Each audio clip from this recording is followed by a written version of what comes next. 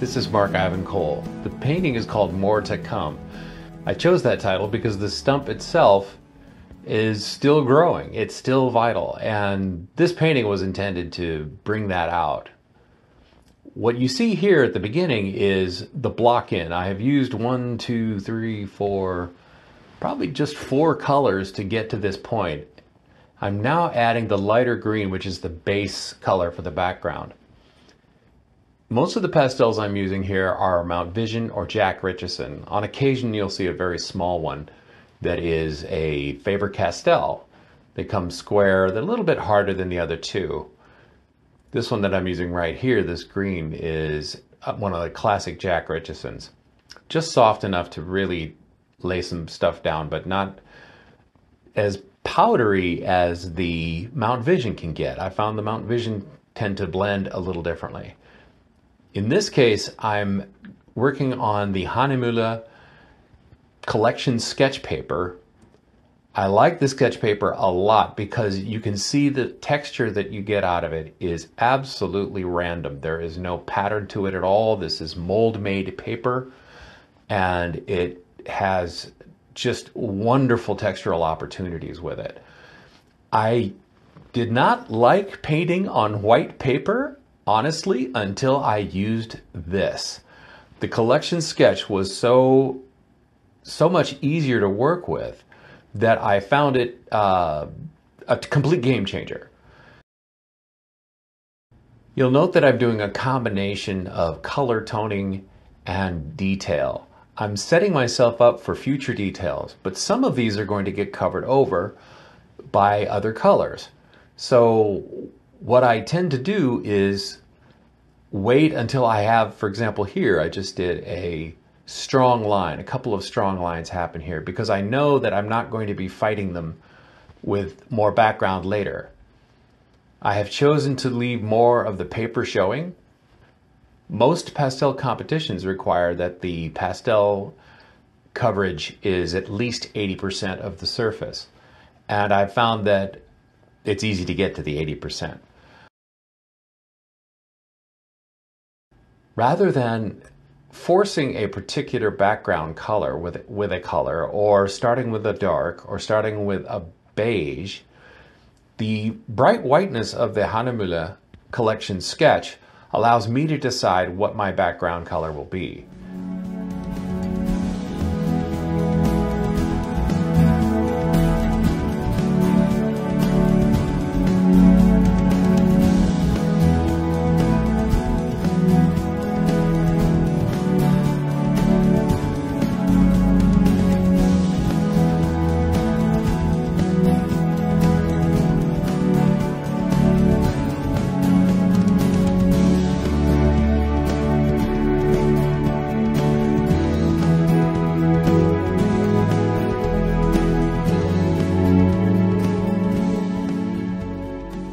At this point, I'm doing a lot of toning. Most of what you see me doing here is preparation for detail. Note that a lot of the branches and brushy, bristly stuff is done with either the tip of the pastel or with the side of the pastel. Sometimes I will simply lay it down sideways and pull off with a little bit of a slight motion just to give it to leave some dust behind.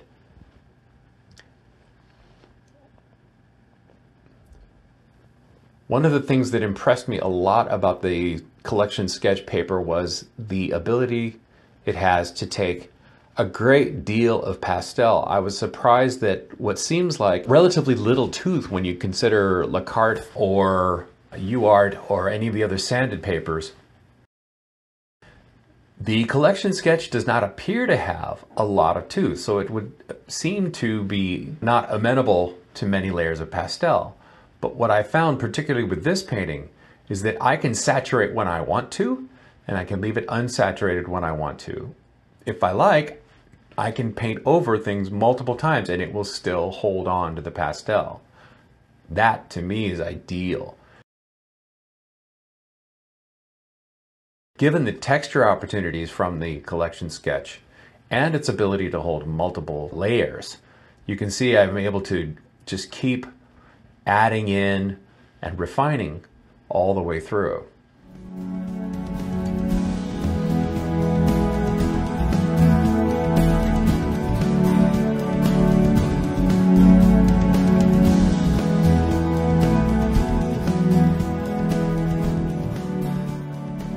You'll see sometimes that I will put color down in dots, just little specks of it. Doesn't have to be a lot to show up. The eye will actually see that. One of the things that I have found that I can do with this paper is to eliminate the tooth entirely. That's the reason I didn't like to use white paper in the past, was because you always had these white speckles showing through. There are two ways to get rid of them. One is to have a nice sharp pastel that you can just press something into that. The other is to use the stump blender. And I found the stump blender to be incredibly useful with this paper. I can then decide how much I want to clear, how much I want to smear in. I can go dot by dot. If I need to get rid of a little dot of white, I can just press the stump blender into it and it goes away. But the other thing it allows me to do is to spread out some of the pastel that I've laid down. You can see with the grass here, I'm actually going at it rather vigorously. This is in real time. This is not sped up. This is as easy as it is to do this.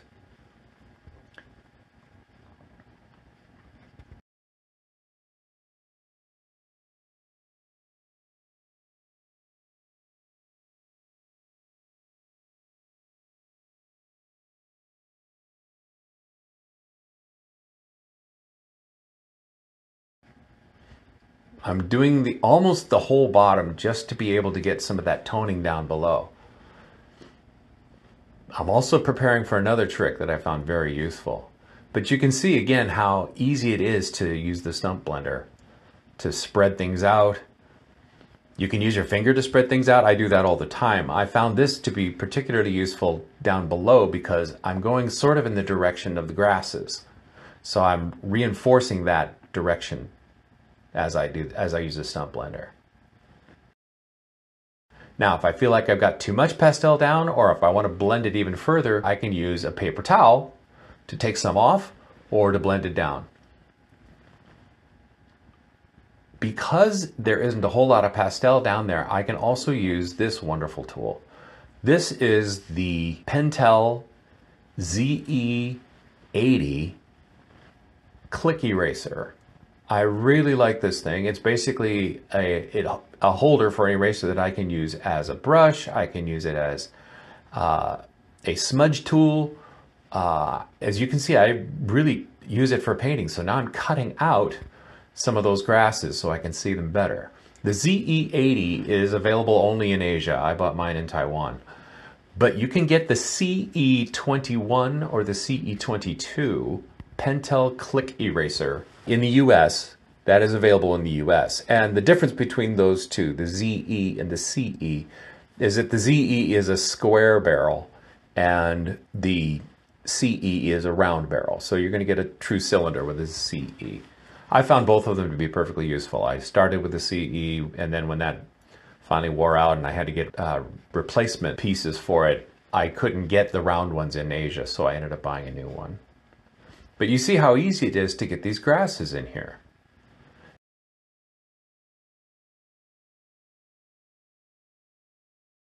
And if I want to, I can actually press harder and get down almost to the paper. There's going to be a certain amount of staining that'll happen because some of it went into the tooth all the way. But if I need to just knock it back a little bit, I can use the eraser to do that.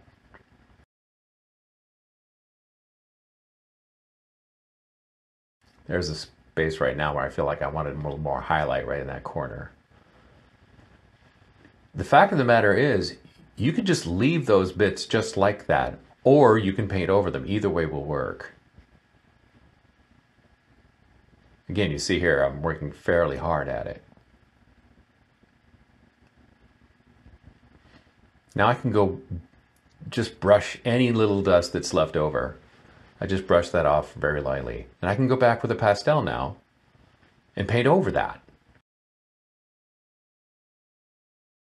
So now it's going to give me some subtlety that I didn't have before. Some of the pastel will be going almost straight to the paper. Some of the pastel will be going over the other colors.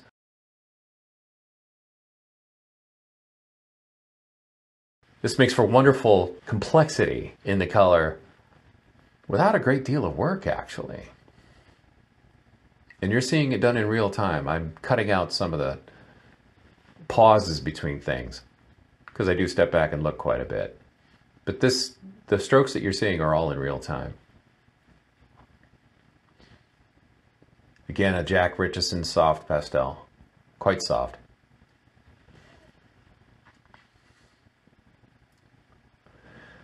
This purple, if you look at the reference photo, this purple doesn't exist there per se.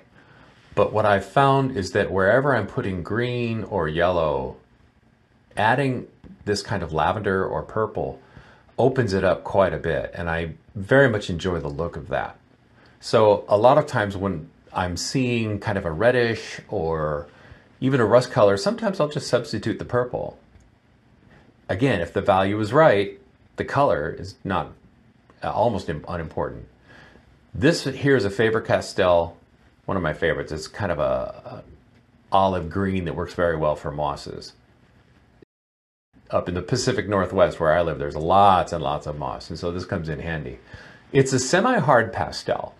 So I'm actually painting semi-hard over softer pastels, which has a couple of possible effects. One is you are going to leave some on the top, but the other thing it's going to do is to move the stuff underneath just a little bit. Because it's harder, it's going to press the existing pastel in a slightly different direction. And I like being able to do that because it blends it to a certain extent, and it also covers it to a certain extent.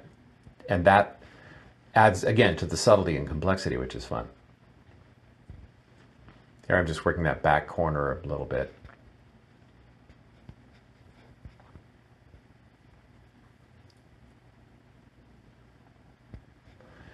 A lot of times I will use the same pastel in several different places all over the painting. This is for color harmony.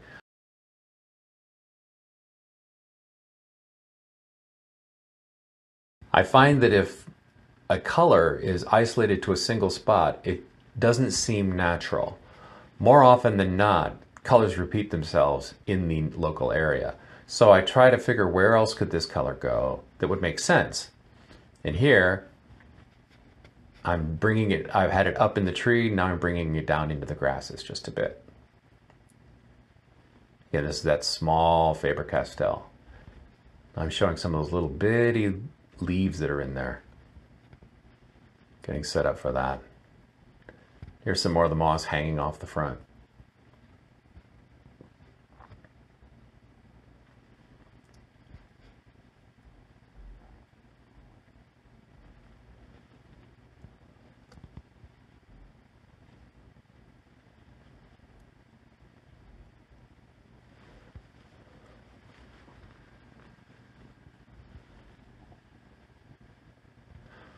You'll notice also that I'm not matching the photograph exactly, and there are a couple of reasons for that. One, it's an interesting shape, but it is actually somewhat awkward. And by changing the shape a little bit, I found that it sat more naturally in the landscape.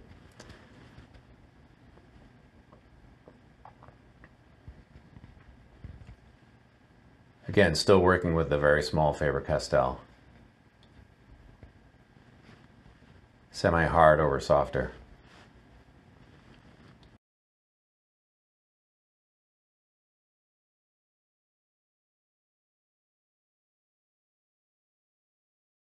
Able to break up some of these grasses here so they don't look quite so thick and also quite so directional. I find that a lot of what I do at the end of a painting is to make sure that I don't have strong patterns. Organically shaped objects make such a difference. If the shapes become too rhythmic, it looks man-made because man tends to set things up in very structured orders. And nature seems to be a bit more random, more fractal, really. You'll see the same pattern repeat itself, but it will not be exactly the same size. So if there is a similar curve to something, it'll be a little bit tighter over here, a little bit looser over there. I like having that in my paintings, so I look for that. Here I'm actually going at it with a slightly darker brown, a brownish gray. Actually, it's more of a warm gray. And I'm starting to paint between the branches, between the grasses. I'm painting the negative space between the grasses. It has a couple of effects. One, it makes the lines that I erased out feel a bit more natural because they then become actual blades. I can shape the blades blades of grass a little differently. The other thing this does right here is to allow me to define some of the shadows in here, which I really like. Now all of a sudden, as you'll see when this is finished, these leaves will stand out a bit. Even though I'm not depicting every leaf, you get the feeling that there are leaves back here. Just by painting shadows between them, I then redefine these areas. And it balances the picture better.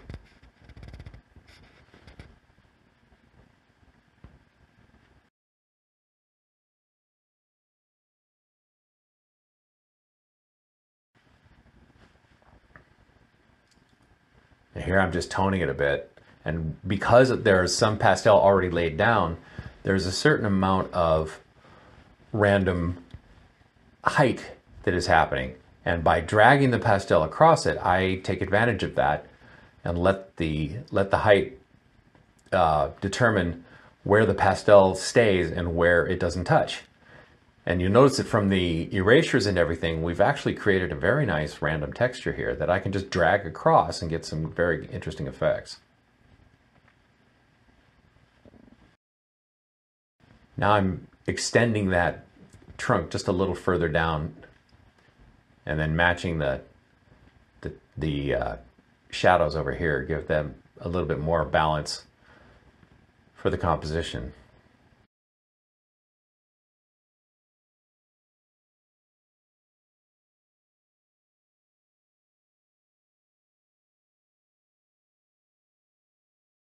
You may notice that I'm using the Hahnemühle masking tape.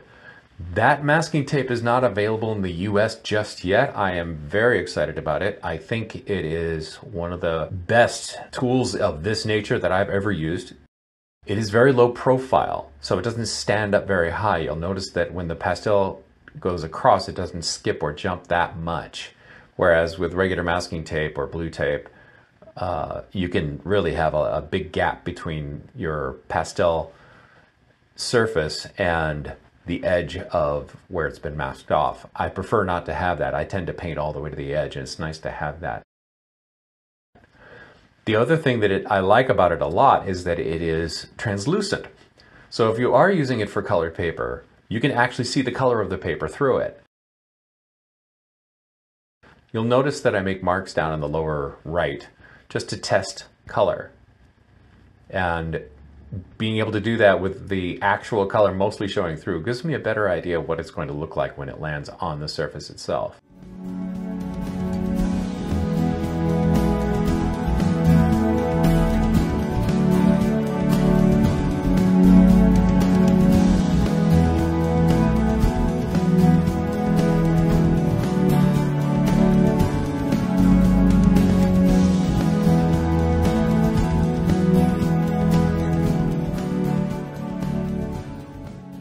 Now I'm going in with one of my favorite sticks. This is a midnight blue that is so dark it reads as black.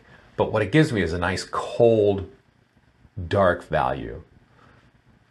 And it can be very precise or it can be very rough. It all depends on how you wield it. But here I'm going in and saying, let's make sure we get all the darks up in here now. So I'm actually putting down my darkest darks at this stage. I haven't done it up till now. I'm making decisions now where I want the strongest texture and the strongest contrast. And you'll note that I'm doing it all in the center of interest. Anything else is supporting.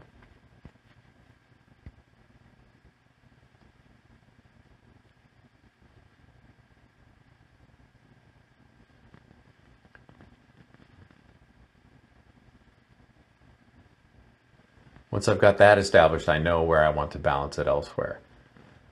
The other thing I can do then is to come in with a lighter color if I want, and just break up some of that heavy darkness with a little bit of color that is reflecting from, or visible from the interior. Right now I'm just making sure I know where the strong parts are.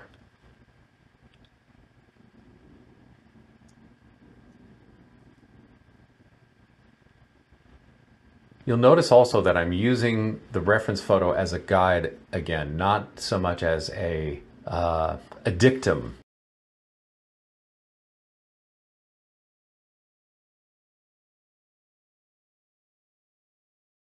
I can go in here with some lighter gray or a green.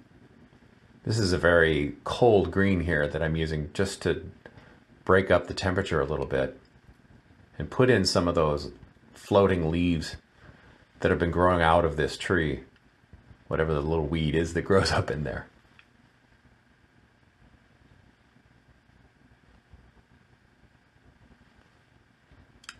These little touches make all the difference. They give the thing some dimensionality that it doesn't have otherwise, because we know that these leaves are in front. You do the same thing over here, break this up a little bit.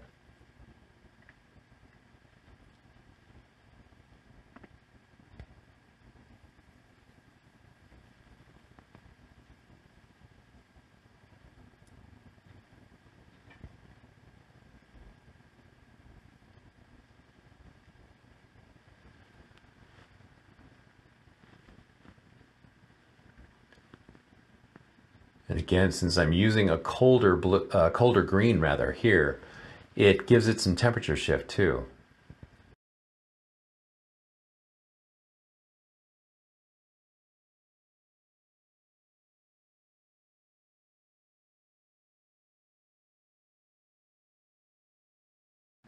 Invariably, when you're using pastels, well, I should say invariably, when using pastels, we tend to collect a lot of them because we're always looking for that one color that we didn't have, that one color that's going to be just perfect for this.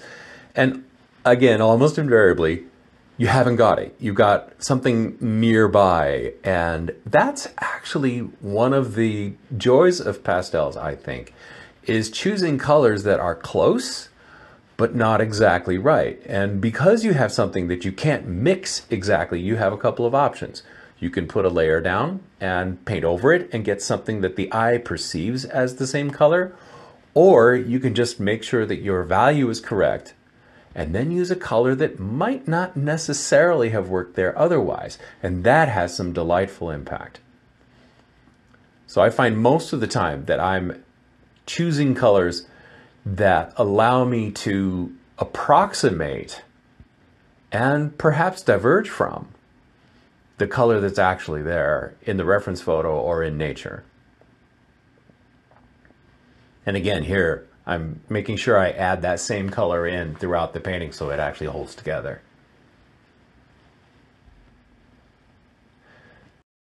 I'm holding the pastel incredibly lightly. These strokes are not hard at all.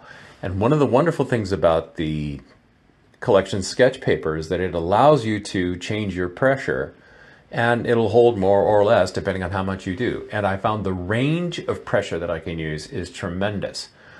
If I'm using a sanded paper, even a light touch will just grab the pastel and hold it. Here, I can graze the pastel across the paper and see how much of it actually sticks. So here, I'm actually using very light pressure, but I press and then lift and press and lift. And what it does then is accentuate the texture. I find that very useful.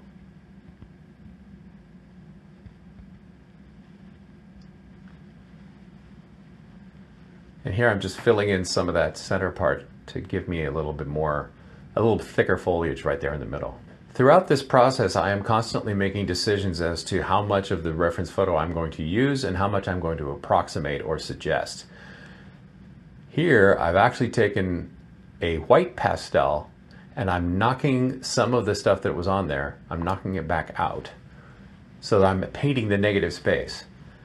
And what I discovered at this point was that the white was not laying down exactly the way I wanted it to. So I came back with the eraser, cleaned the tip of it just to make sure it didn't have any extra pastel on it. And then I erased as much as I could out of this. The nice thing about the paper is that it takes quite a bit of erasure before it finally starts to cut. I have taken this paper to the point where it tears a little bit, or abrades is probably a better word. And you can go a long way before you get there. This now is a very soft Sennelier white pastel that I use just to knock back almost basically to the paper color. It's also slightly warm, which the paper is not, and I appreciate that. It's very difficult to get nice cold whites, and the paper gives you the opportunity to have that from the beginning. Now, if you want to put a warm white in, you can, and I like that. So here I'm just basically painting negative space with a white, keeping the focus where I want it.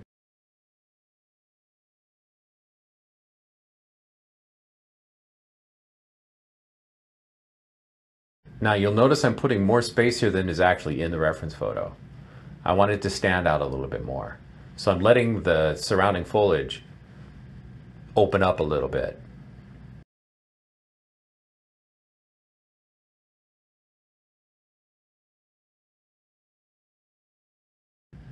And then there are a few places inside that I also wanted to open up some more.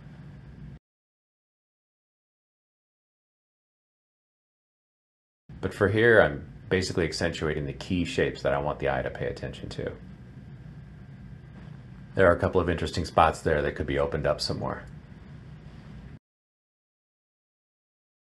A little bit more up in the backside too. Painting the negative space allows me to define the positive space. The marks that I put down earlier perhaps might have been too thick or too heavy. That allows me to lighten it up quite a bit.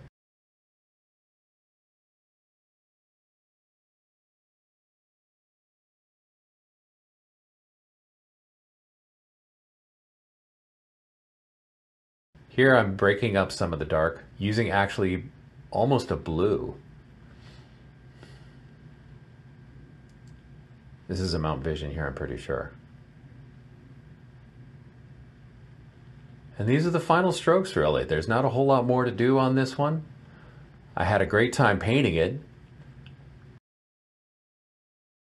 I was blown away by what the Hahnemühle Collection Sketch paper could do and how easily it gave me all these textures.